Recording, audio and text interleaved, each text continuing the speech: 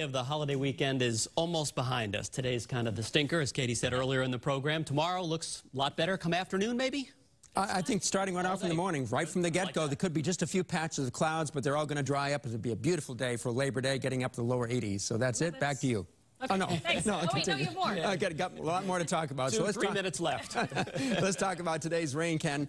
And it was a pretty good amount of rain. We needed some rain badly. Too bad it really had to happen right in the middle of our holiday weekend. But that's the story, and that's the way it goes. Down in Cape Cod Academy at Osterville, about 9/10 of an inch of rain. Out in Hudson at the Forest Avenue Elementary School, about 6/10, a little bit more, about 6/10 in Beverly at the Urquhart School there. So it's still raining out there in some areas, but as we showed you just a few minutes ago, most of the rain is lifting northeastward, and it won't be long before it'll be terminating in southern New England, lasting a little bit longer up to the north. High temperatures today, only 64 in Boston, upper 60s southeastern Mass. It didn't even get to 60 in parts of northwestern Worcester County, north and west. A mighty cool day. In fact, it matched the record low high temperature for the day in Worcester this morning. It only got up to 57 there. So these are the current temperatures. They really haven't fallen off much. They're pretty much as the highs, close to the highs of the day.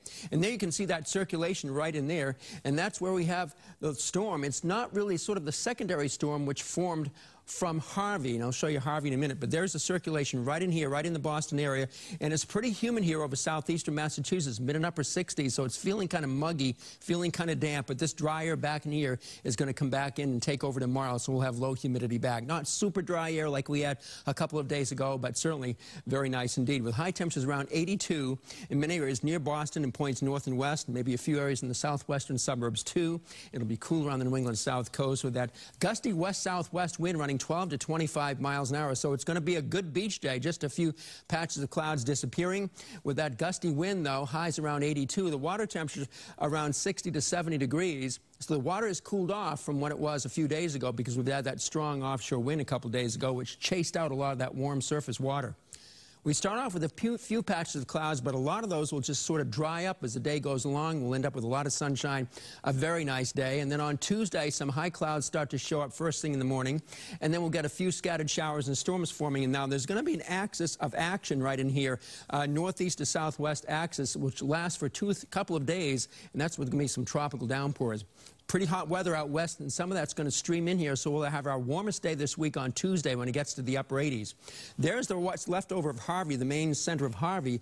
The new storm formed here, but we got to go way down in the Atlantic force and take a look at Irma. And there is Irma right now, and it's quite a powerful storm, closing in on it as of 5 o'clock, 115-mile-per-hour winds. A Category 3 storm moving to the west at 14 miles per hour, slated to turn more toward the southwest and threaten a lot of the islands.